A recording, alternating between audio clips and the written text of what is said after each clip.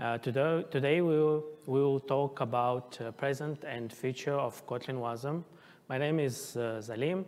I've been working on Kotlin in JetBrains for quite a while. I think more than 10 years.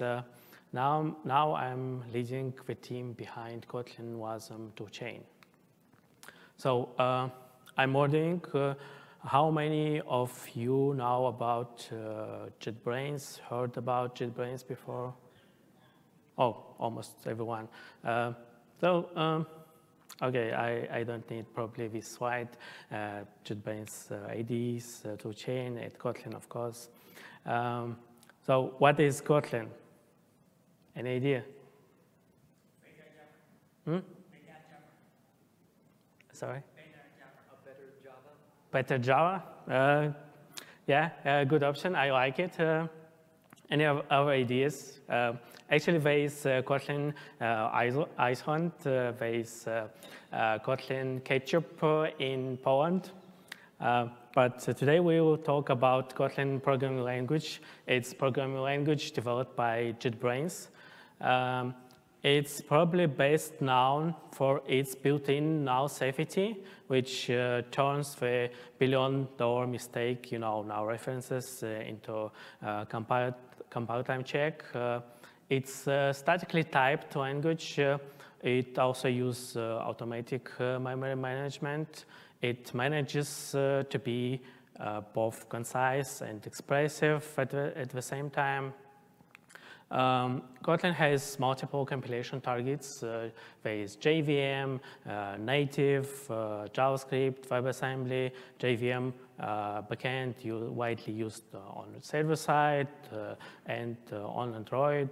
For native platforms, you can compile to very different platforms like iOS, Linux, and so on, and JavaScript and WebAssembly. It's easy. So you can share easily code between all of these platforms. When you need to, you can write code specific for your platforms. In other cases, you just share one code between all platforms. I personally love how Kotlin is pragmatic, and also there is a lot of fun in Kotlin. Kotlin is more than a language. It's a big ecosystem, actually. First of all, it is a big and friendly community. There are a bunch of tools like IDE, build tools, and so on. There are libraries, both developed by JetBrains and by community. There is Kotlin Foundation, providing financial support to Kotlin ecosystem projects. Also, the foundation controls incompatibility changes in the language and preserves the Kotlin trademarks. A few months ago, we announced Kotlin Wasm as a new experimental target. We built the new compiler from scratch and targeting the next goals. We want to have fast compilation because we think it's important to have under the second round trip, and to achieve that we generate binaries directly, and later we're going to make it incremental. We don't do much optimizations during development builds, but we use binarian to optimize release builds. Yeah, we have separate development builds and separate release builds. We want to have a good integration with hosts, for example, to avoid leaks with cross-model linkings. We think having convenient and fast interop with hosts is essential. For example, we provide out-of-the-box declarations for many browser APIs, so you can easily work with DOM API, with any browser API. And we want to have small libraries. 3 kilobyte is size of Wasm binary for this example. Modern shiny proposals help us a lot to achieve most of our goals. We are using next proposals. exception handling proposal. As you guess, this proposal introduces something like exceptions and a way to throw and catch them. Obviously, we use this proposal to support exceptions in Kotlin. This proposal in phase 3 from 4, but actually this exception handling proposal is kind of exception for Wasm process, and it's turned on by default in all major browsers. Yeah, usually browsers turn on proposals only on phase 4, but yeah, exception is exception. Extended name section, next one. It introduces dedicated section for storing names for entities what could be have names in text representation of WebAssembly. It helps to improve debug experience, to get more readable stack traces, to get to see name of variables or vocals while you debug. It doesn't change anything in terms of semantics, so it's easily turned on in all virtual machines, so it just works. Next one is typed function references. It adds better typing for function references. Also, it adds a few new instructions which allow to call functions by reference. It is in phase 3 from 4. And last but not least is garbage collection proposal. Interestingly, the proposal itself doesn't say much about garbage collection. There is I think one sentence mentioning garbage collection, and that's it. But this proposal introduces high-level concepts like structures, fields, references, and so on. These new concepts in WebAssembly is very useful for languages and runtimes with GC. And proposal is in phase 3. We use last two proposals to map Kotlin objects, Kotlin object model to WebAssembly model. Thanks to these proposals, we don't need to bring to WebAssembly own memory manager, so it helps a lot. It's good for final users in terms of binary size. Also, it's nice in terms of runtime performance. As you can see, we use some unfinished proposals, specifically last two. So these proposals turned off by default, and you need to do some specific setup inside your browser right now to use Kotlin Wasm binaries. What exactly you need to do? I think Chrome has the best support for Wasm GC itself so far, and also Chrome provides easier way to set up. You can open the link and register for origin trail for Wasm GC inside Chrome.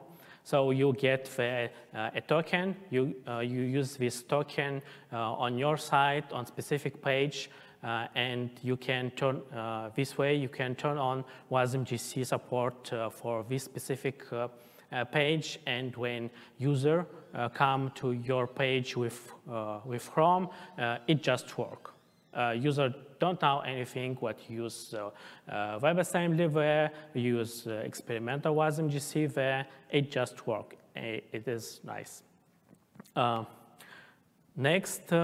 Next is Chromium-based browsers like Edge, Brave, and so on. A lot of browsers actually nowadays use Chromium under hood. So for these browsers, final users have to turn on Wasm GC manually.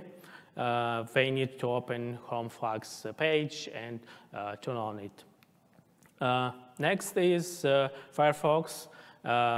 Firefox users as well have to turn on Wasm-GC manually to do that. They open about config page, find the Wasm-GC, and turn on it. It's not convenient now. That's right. But unfortunately, it's the price of using experimental technologies. But I have great news. Next week, actually, on Tuesday, next week, there will be vote for moving typed function reference and GC proposal to phase 4. So crossing fingers. After moving to phase 4, likely all browsers turn on the proposal by default, and it will be super nice. So how to try Kotlin Wasm today?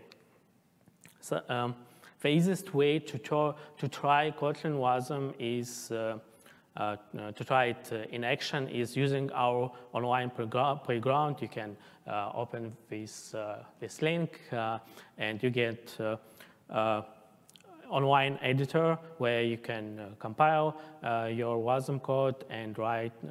It will be run right inside your browser. Thanks to Origin Trail in Chrome, it works out of the box. You don't need to do anything.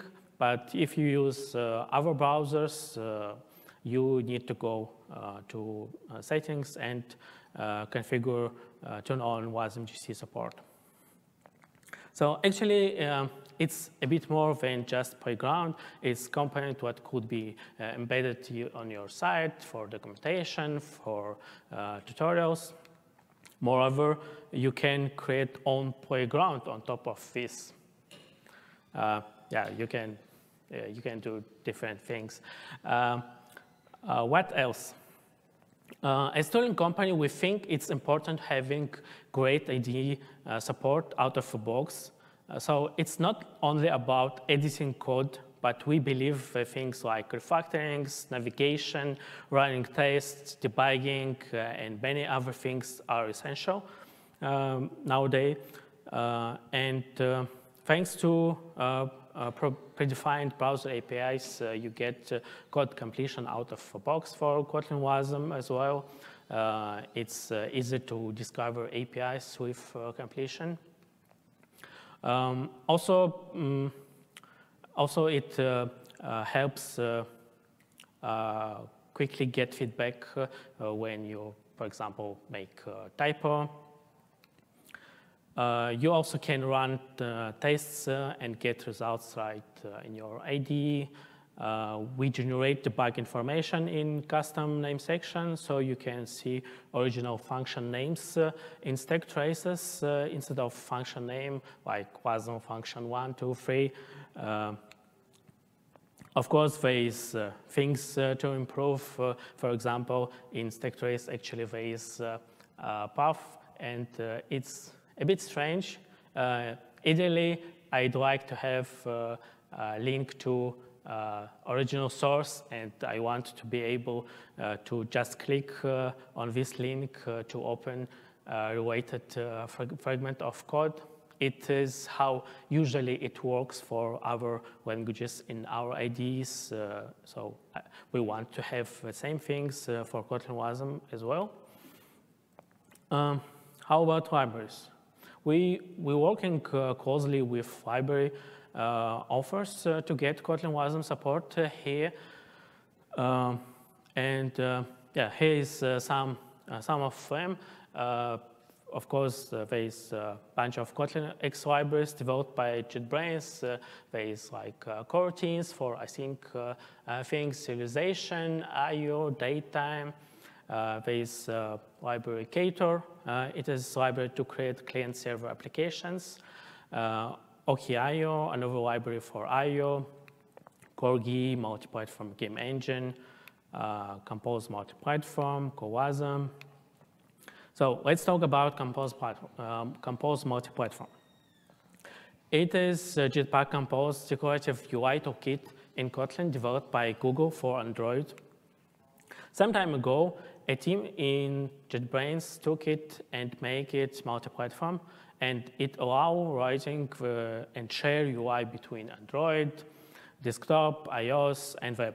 And on the web, it actually uses Kotlin Wasm. It's a demo originally built for Android, but right now it runs inside the browser. You can follow the link on the top and play with live demo. It works smoothly and show higher frame rates. So looks good. Also, you can debug on top of original Kotlin sources. You can put breakpoint, you can see call stack, you can see local variables, you can inspect objects. Yeah, as you can see, many things already works in terms of debugging, but there is some room for improvements. Specifically, we are working on improving stepping over lines while debugging. Right now, it shows objects as a Wasm structures. We want to have a more readable representation by default, like showing text for strings instead of internal structure with array of bytes, or we want to have better representation for collections like list or maps. Yeah. Next thing, what we want to improve is inspection call stack. We want to have better names. There is idea to have some filtering, hiding internal declarations. What if we had a compose support inside our playground? So you can easily prototype and share compose UI right inside your browser. It sounds nice, isn't it? Maybe someday we will do it. No promise. But I like this idea, actually. What about bind of web browsers? WebAssembly is great technology, and it's not limited by browsers. You know, use cases for outside of a browser. There's a lot of use cases. There's a lot of projects trying using WebAssembly outside of browsers, and we actually think it has a big potential on server side specifically. With, for example, with Lambda-like cases, kind of workers, edge computing, and so on. So it seems to me like Wasm is rarely used outside of browser without WASI. Starting from 1.9.20, we will provide a built-in support for WASI. Right now, we are using WASI Preview 1.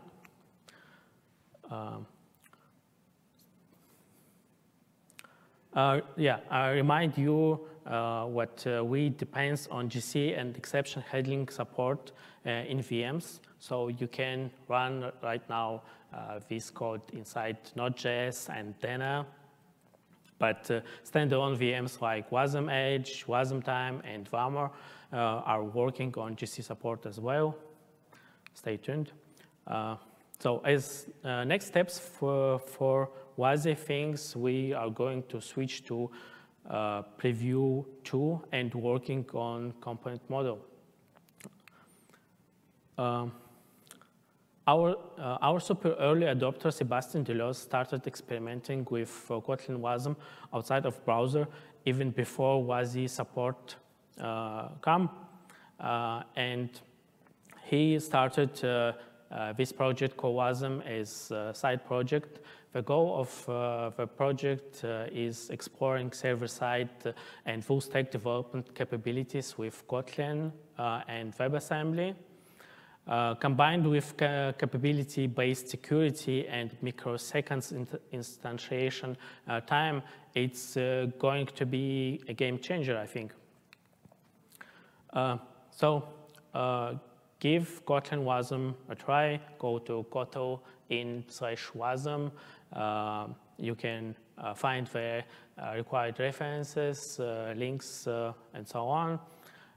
You can find me in social networks by my last name.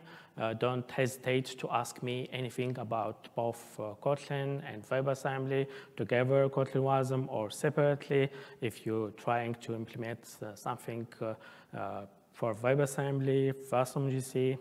I'm happy to help. At the end of session, feel free to come here and grab some stickers or pins with Cody. And that's it. Thank you for your time. Now I'm happy to answer questions. We have a few times, I think 10 minutes. Thank you.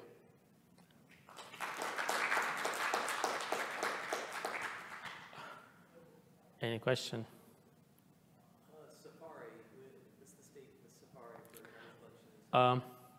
Yeah, what is state of Wasm-GC in Safari? There is some work in JavaScript core is engine inside Safari. There is some work on Wasm-GC. Many things already done. I think kind of 80% of tasks is done. There is some bugs yet. If we speak about running Kotlin Wasm inside JavaScript core, I try it time to time. Every time we closer and closer to finish. I hope in a few months we will get full support in Safari as well. Specifically in JavaScript core, I don't know. I don't have any insight about it. I just working on their issue tracker and commits in a repository. It's everything open. So in my understanding, in few months we get some full support in JS core. There is question when this JS core come to Safari. I don't know.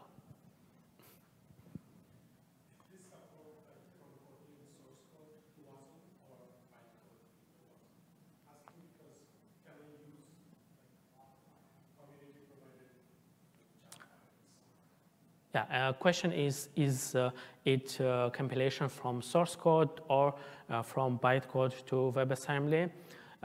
In Kotlin, for all backends we compile from sources and from our special library format, klibs. We don't compile Java bytecode to WebAssembly. It is two options, Kotlin sources or klibs. It's a format of libraries. So every backend, including Kotlin Wasm, going this way.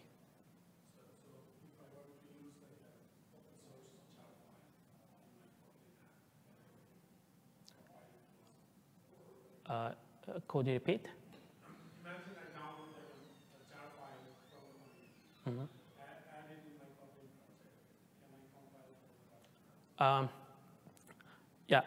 The question is, if I take some jar libraries, put it to my Kotlin project, can I compile it to WebAssembly? The short answer is no. With this technology, no, because if you want to target JVM, you can take JVM libraries, any JVM library, jars, and compile it to JVM. If you want to compile to WebAssembly with Kotlin Wasm, with Kotlin multi-platform, you need to library specifically developed for this purpose with Kotlin multi-platform support, with support required targets. It is how it works in this case. There is another compilers, another two chains what takes Java bytecode and able to compile to WebAssembly. As I know, most of them don't use Wasm-GC. They just targeting Wasm core. It has own advantages and disadvantages. There is another project developed by Google, J2CL, but again, this compiler is from Java sources to WebAssembly.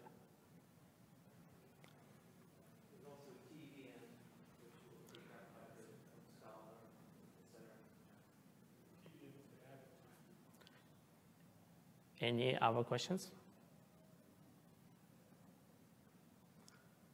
One, two, please. Regarding Wasm-GC, what's been your experience implementing this in the language?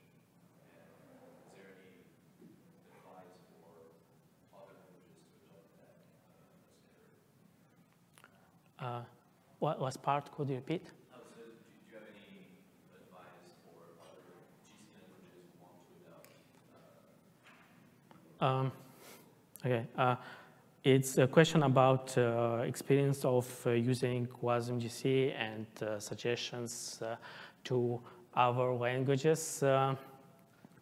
It's yeah, very wide question. In terms of experience, I'd say it's quite well. It's good. There is some things what work not so great. I mean, there's right now there's structure typing inside, so you can't do easily separate compilation.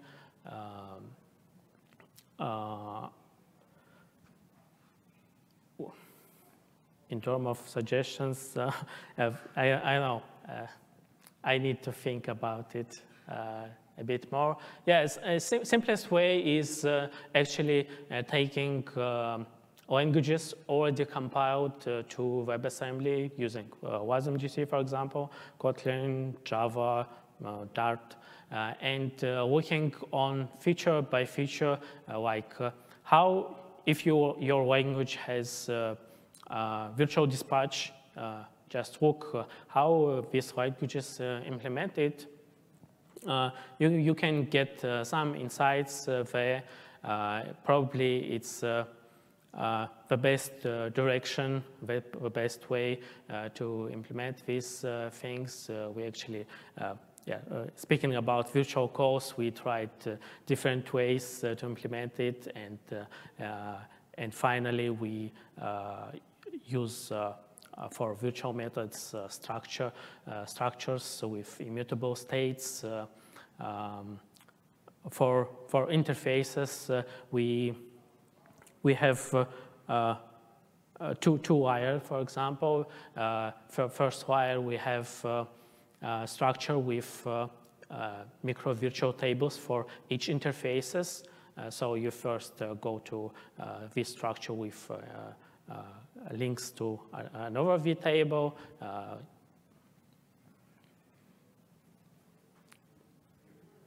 Anything else? Okay, thank you everyone.